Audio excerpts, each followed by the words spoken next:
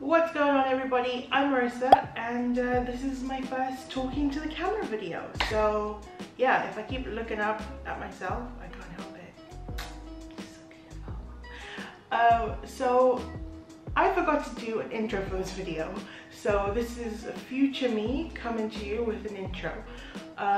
Basically, I found this really nice, really old looking side cabinet, and I just thought, you know what, I have nothing to do, so I might as well get this, give it some really good TLC, and that's what I did. It is like I said, a really old IKEA. It needed a lot of work done to it, so I thought, why not film it for everyone so they can see how bad I am at DIY. It's a bit of a sneak peek of it. It's behind me. But yeah, I hope you enjoy this video, and I can't stop talking with my hands, so let's go. Okay, so first things first, gotta take the doors off, so let's do that.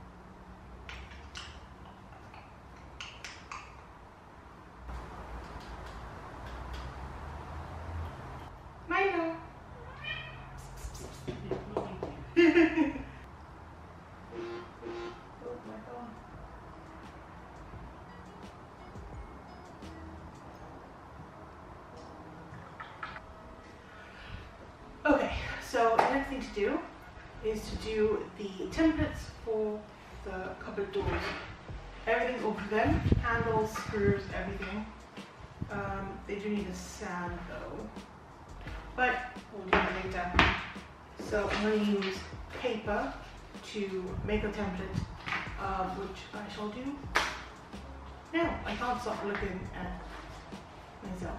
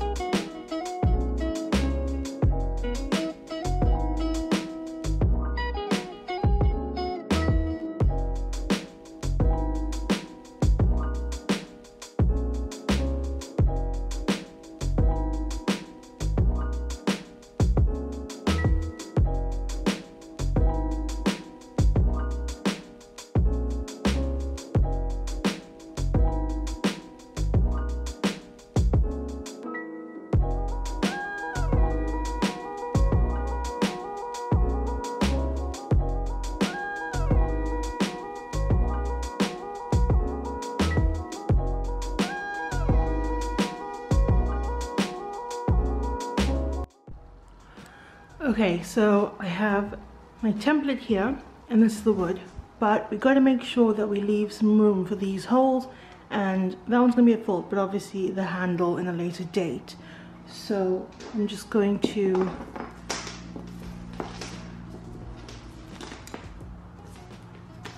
measure here to see how far in, and then I'll take it in along the whole thing and cut this smaller.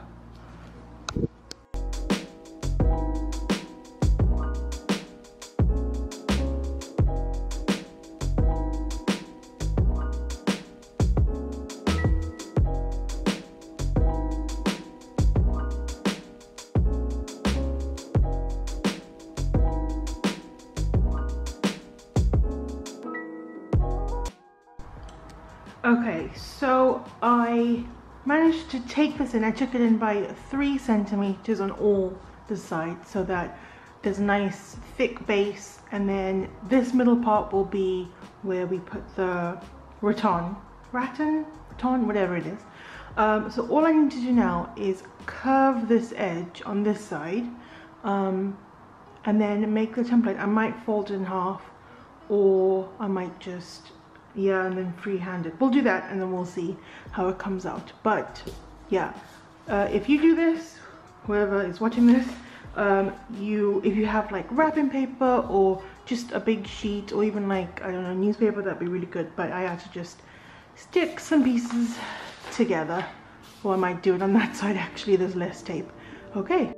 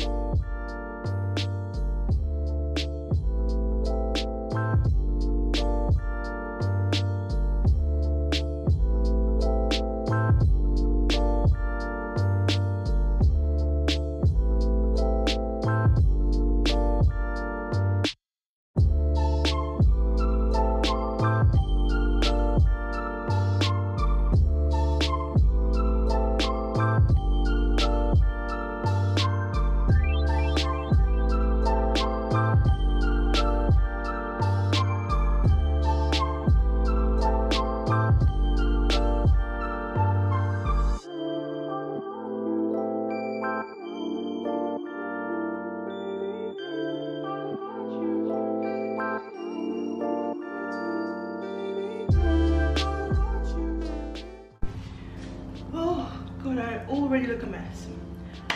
Okay, so now I gotta fill this little hole here. I don't know if you can see. That is where the old doorknob used to be. And they were really just like, look at this, like what even?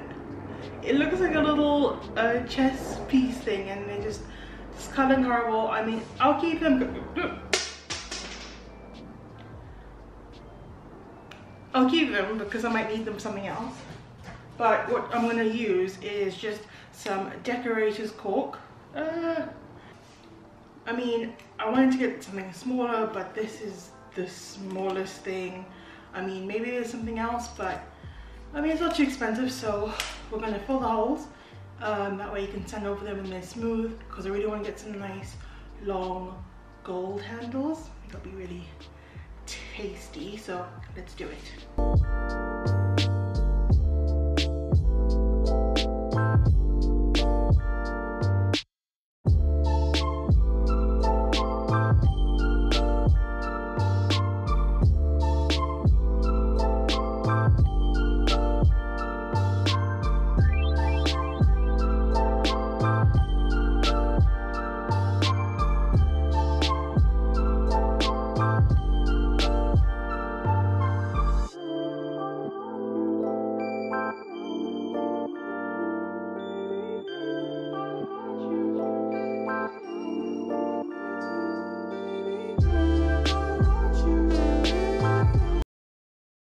Okay, so today we're going to be taking off the legs, hopefully today. First I'm gonna like disassemble it. I think it's a really old IKEA, so it shouldn't be too hard. Hopefully though, when I take it apart, it doesn't completely like fall apart. Then all of this would have been for nothing. So yeah, it's currently down on its face. I'll show you in a second. And I'm just gonna have to take apart the backboards. I think they must have hammered on some like cheap bits of MDF on the back, which were falling off anyway. So we're gonna take those off. We're gonna take off the legs because, well, the sides of the thing. So we're gonna do that now.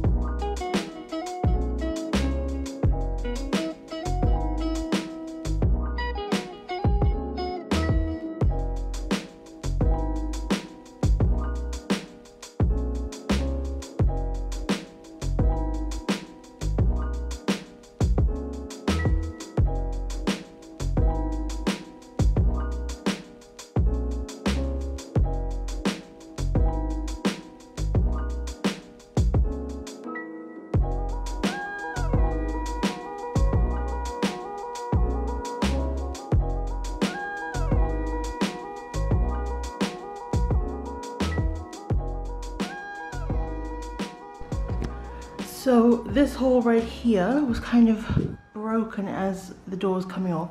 So what we're going to do is get some super glue, put it in there, squish this all down, and then screw this back in, and it should hold itself together.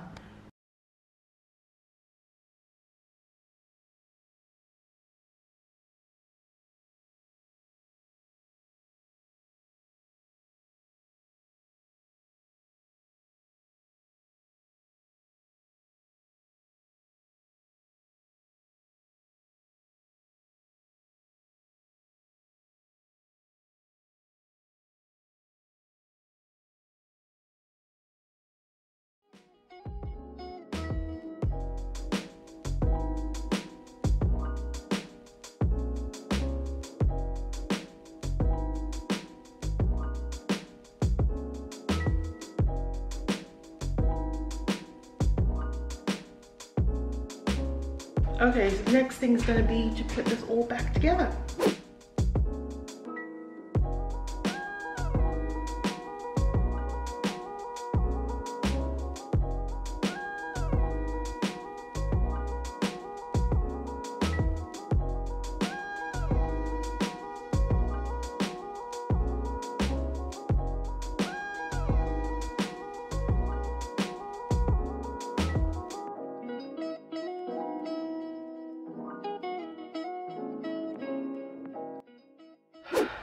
So I just got back from B&Q, went to get the paints. I know at the start of this video I said I was going to do cutouts in the doors in the D shape and fill that with rattan, but I've changed my mind. I saw a picture of one that was really nice and a lot more modern, so I thought I would change it, and I've got these really cool handles coming that I think will just go with it really nicely. So the first paint I got for the outside is this Madeira silk from where did I go? I just said it. B&Q, that's it, B&Q. It's walls and ceilings, but paint's paint. You can use, I'm pretty sure you can use on anything, and if I need to, then I'll just seal it with something. So yeah, it's Madeira silk. It's just a really nice kind of off-white color,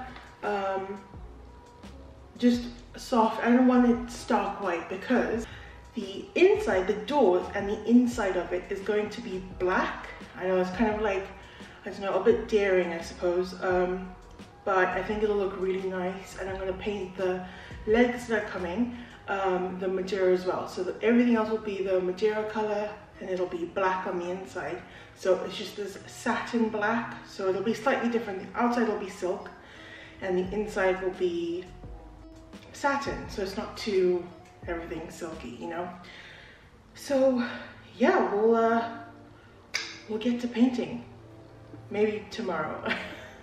I'm not sure if I can do it today, but the first thing that we have to do today is put the back of the cabinet on. I got some really thin wood. I can't remember what the name of the wood's called. What is that wood called? I'm so forgetful today. But really thin, cut it to size, and I just nailed it to the back. It'll look so much better, because what was in there was just horrible, and the way the nails were in before, it was like someone did it with a blindfold on. I honestly don't know how someone can nail so many nails in, like bent. Anyway, so let's do that now.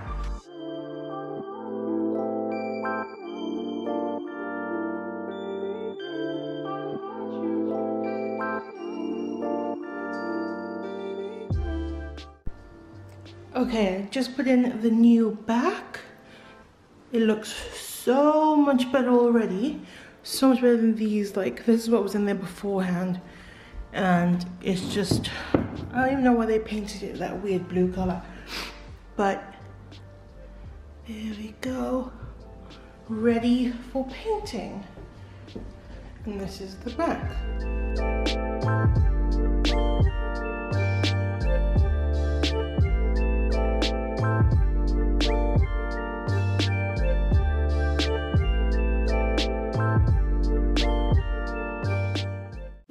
Okay, so it's been a couple days and this is what it looks like. The color is really, really nice. I don't know why it's coming out gray on the camera, but it's more of a sandy kind of tone. The legs finally came in. These are the legs that I ordered. They're angled, sort of long pillar legs. This is what it looks like underneath. And I love these legs. They're so nice. They really go with the 70s or mid-century modern look that I really wanted for this cabinet. And yeah, they came in white and I just had to paint them. So yeah, and they're holding up the cabinet pretty well. Okay, so it's been a couple days and the whole cabinet is painted.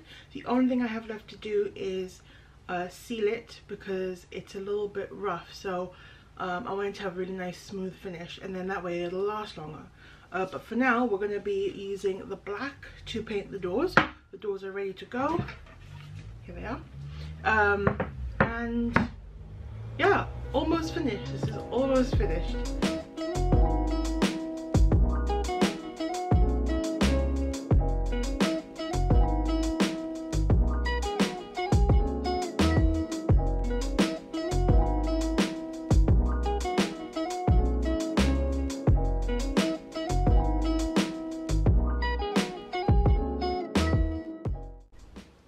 This is definitely going to take a couple of coats, maybe 4 even. It's very light, but little layers, that's the trick, little layers. So the handles finally came in. This is what they look like. They're really nice, like a goldish, kind of bronzish sort of color. Really, really like them. They're a really good size for the cupboard. So you can see there. All we got to do now is put them on. She's a Mona Lisa. Everyone's lining up to see her. She's a Mona Lisa. Everyone's lining up to see her. There must be something bad. Well, if you made it to the end, I love you so much. Thank you for watching. Bye.